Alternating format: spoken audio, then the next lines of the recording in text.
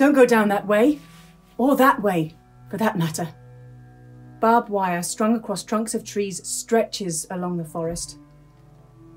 It's impossible to cross. Unless you know where to look, that is. You know, a couple of months ago I wouldn't have had a clue about the forest. Oh, yes, I had my training.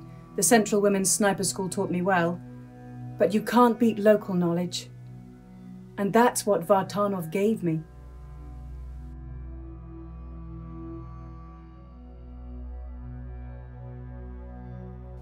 It wasn't that far from here I first met him. Out of nowhere, this white-haired old man in a grey civilian jacket with a knapsack on his shoulders emerged from a thicket of thick bushes. He looked like some sort of wood spirit with his thin, stooped figure and a great shaggy beard.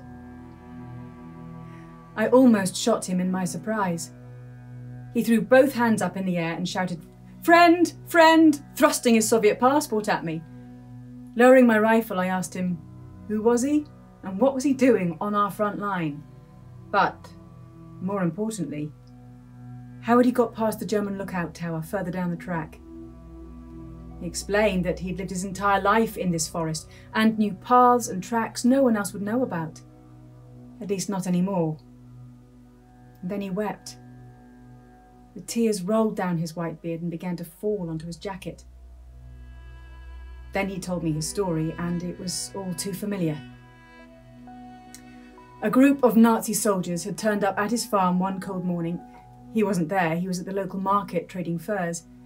And when he returned, the Nazis had set up a sort of German staff headquarters in his home. He waited by the tree line and watched. He didn't dare go any nearer. And then a thought struck him like lightning. What had happened to his wife and son? He waited hours, desperate to get a glimpse of them, and then he heard laughter coming from the back of his property, so he crept along to see more. He told me he almost gave himself away when he saw his wife tied to a tree shot dead. Blood dripped from her head onto her chest, her head lolled. Then he noticed his son, kneeling in the dirt, weeping.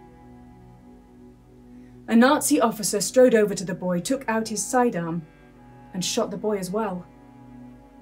The old man ran back into the woods, terrified his grief would give him away.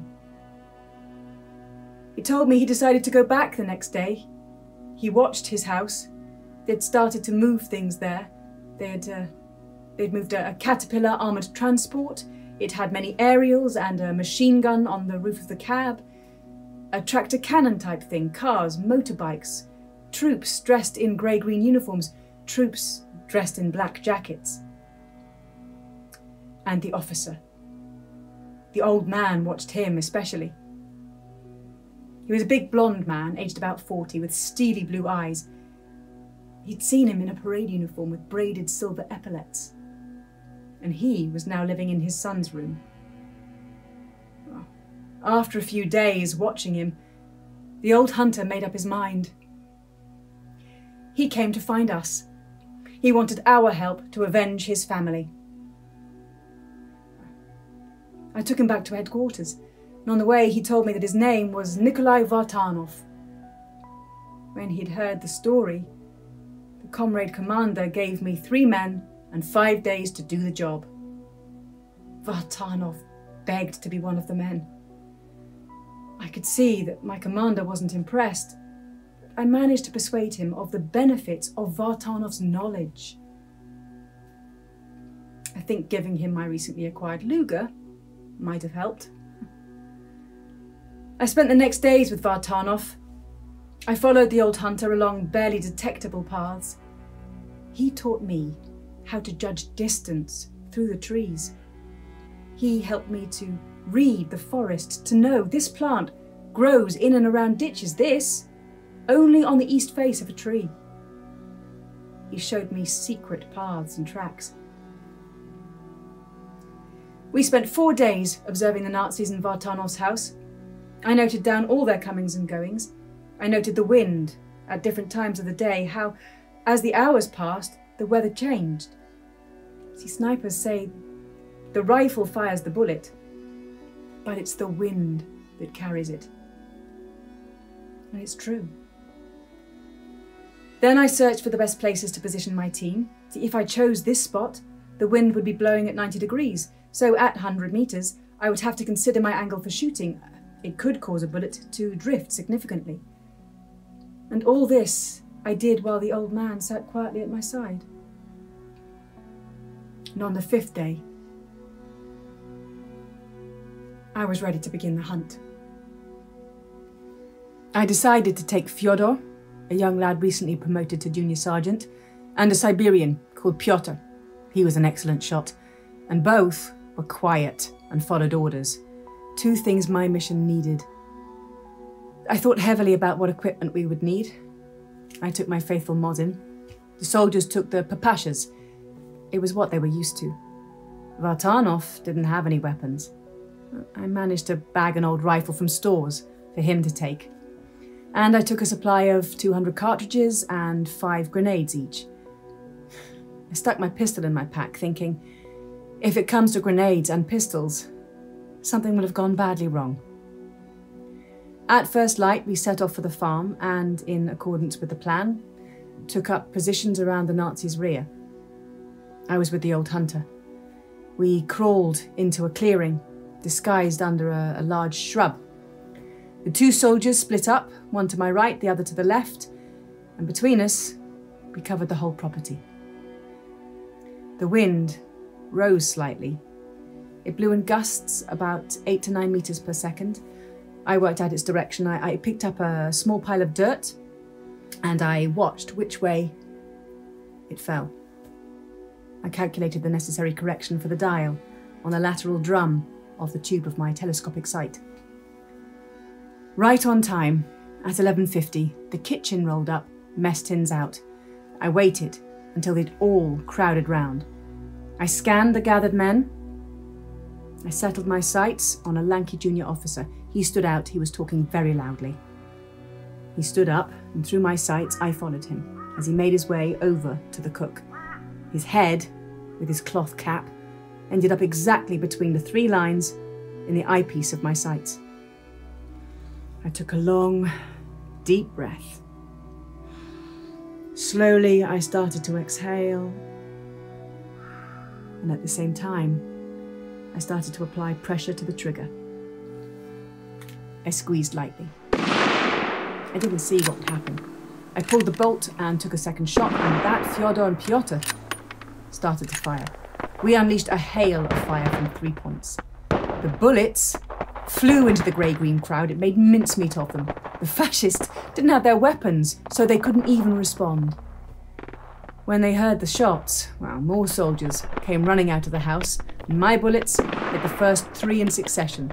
The first between the eyes, and the second in the throat, and the third on the right side of his head. My preparation was paying off.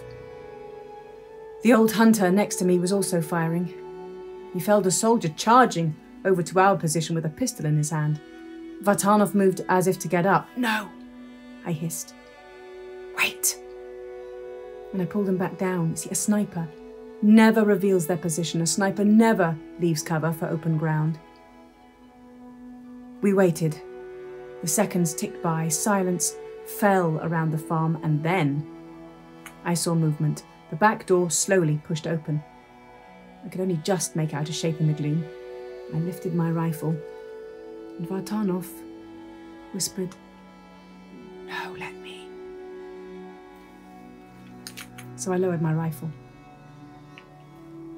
He shuffled slightly, raised his gun, cocked the bolt, and shot.